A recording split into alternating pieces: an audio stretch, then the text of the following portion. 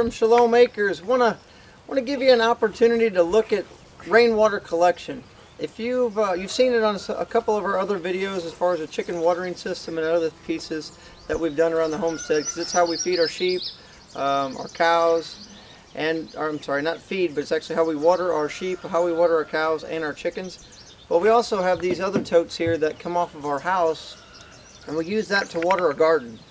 So these totes that I'm sitting in front of right now are 3 large totes. It's about 800 gallons, and we have those set up on one guttering.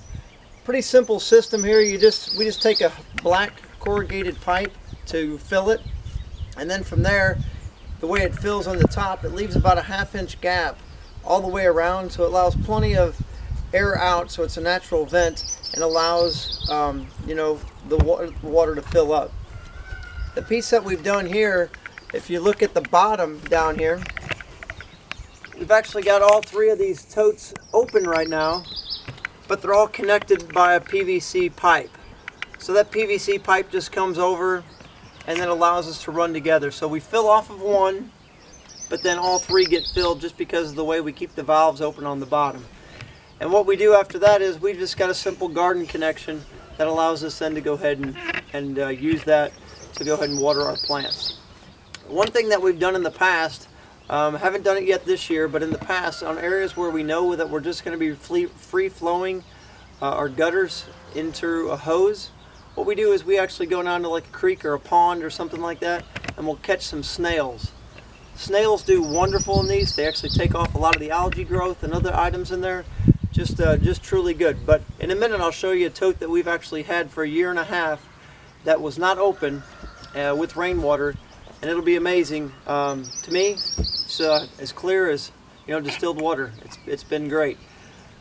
So around the homestead, we've actually got 9 of these hooked up to our house, our gutters, and we have a total of 14.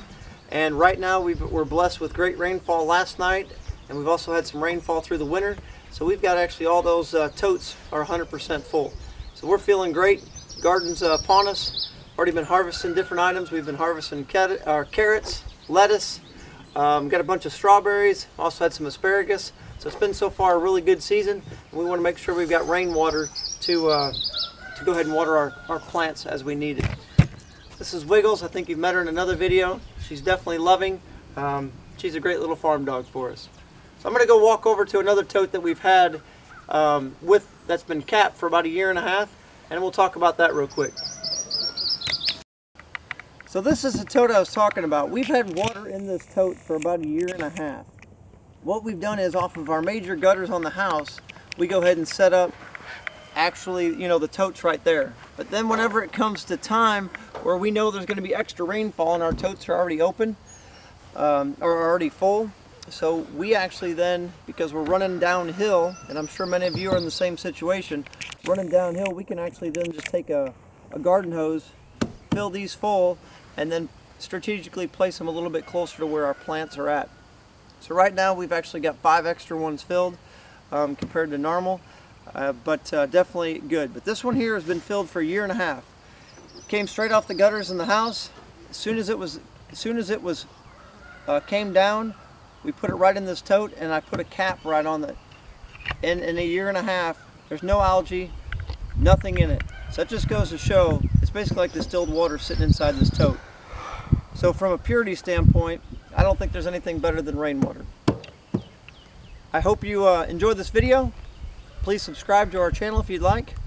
And shalom. Thanks.